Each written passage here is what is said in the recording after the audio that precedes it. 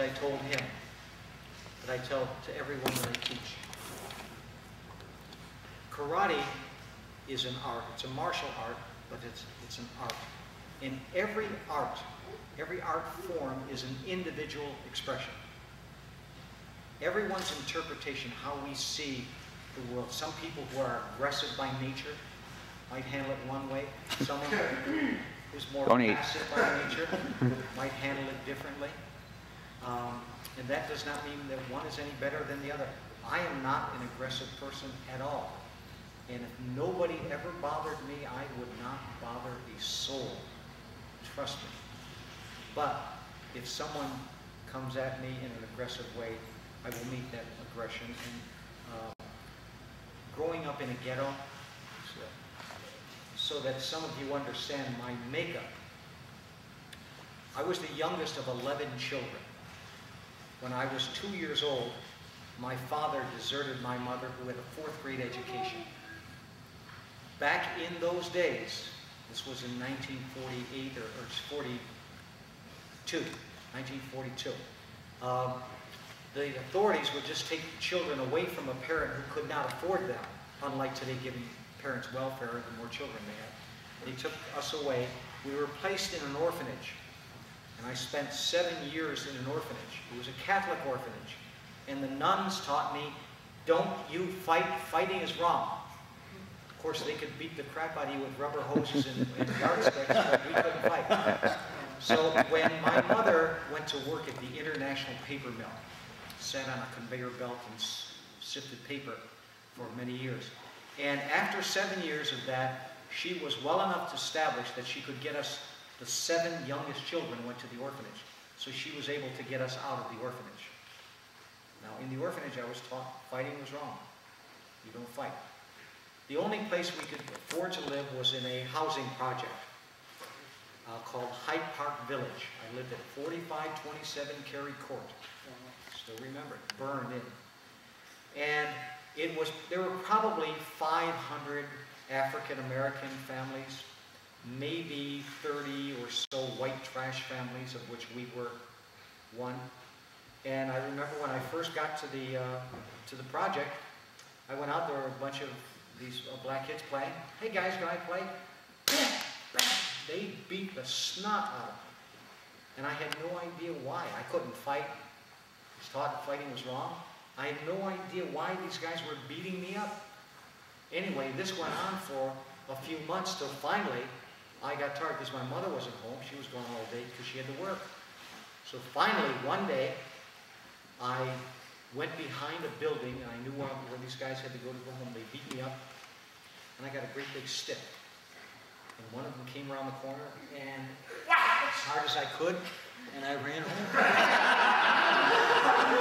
They knew where I lived. The next time I came out, they beat the snot out of me again. And next time I got a brick, and I hit one with a brick. And they knocked the snot out of me again, and then I got another baseball bat or something. And probably after about a dozen of these, and they beat the snot out of me, finally they came to the realization, this guy is not going to stop. And it hurts. It hurts to keep beating him up. So we became friends, and I had no more fight. But at that point, I learned what I know now and what I believe now.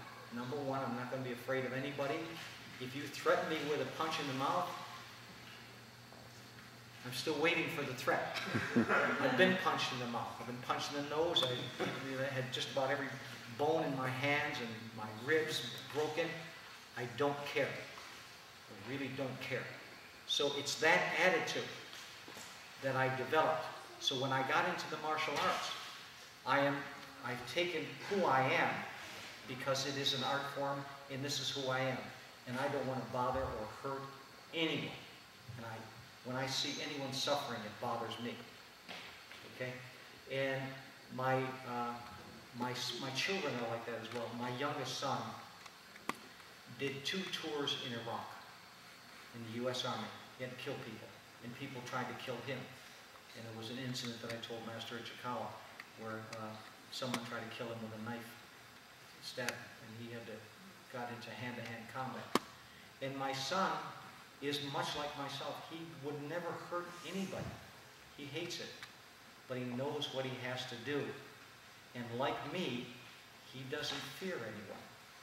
You can't face anybody with any fear. You take your best shot. I will never die on my knees. I will never die with my hands in the air. I will never die with my hands behind my back. If you're going to kill me, you're going to look me straight in the eye, and you're going to come straight at me. I'm not going to cry. I'm not going to back up. I'm going to say, okay, give it your best shot. Because I've got more determination not to die than maybe you have to kill me. That's a good Facebook quote. It'll be on. Don't quote me.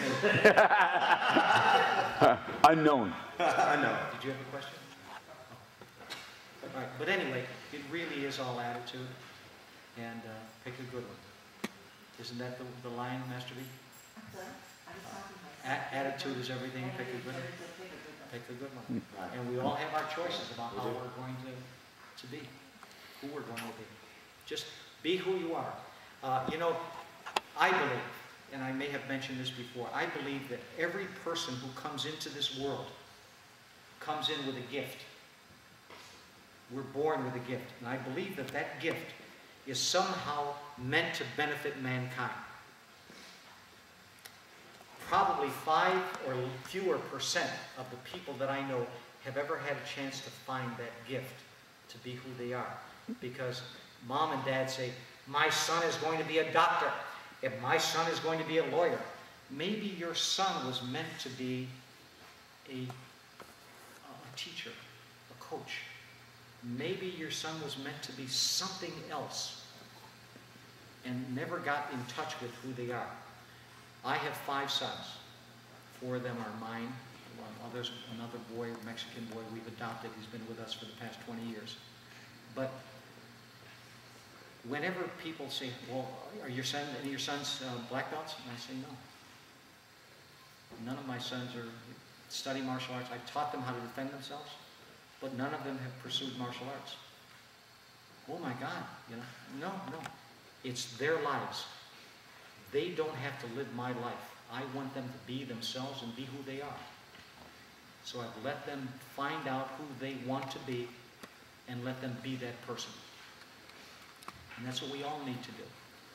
We won't always find exactly who we are and what we were meant to do, what our gift is. It's not going to hit us in the face. We have to find it. But we have to be unencumbered by, you know, you're going to do this or you're going to do that. You know, that's not the way it works. Yes, sir. We sure did. That's it. See, you were meant to be here. And when you walked into that karate studio, you were meant to be there. Wow. Okay, anyway, Thanks. I've kept you long enough. Appreciate it, guys. Thank you. Yes.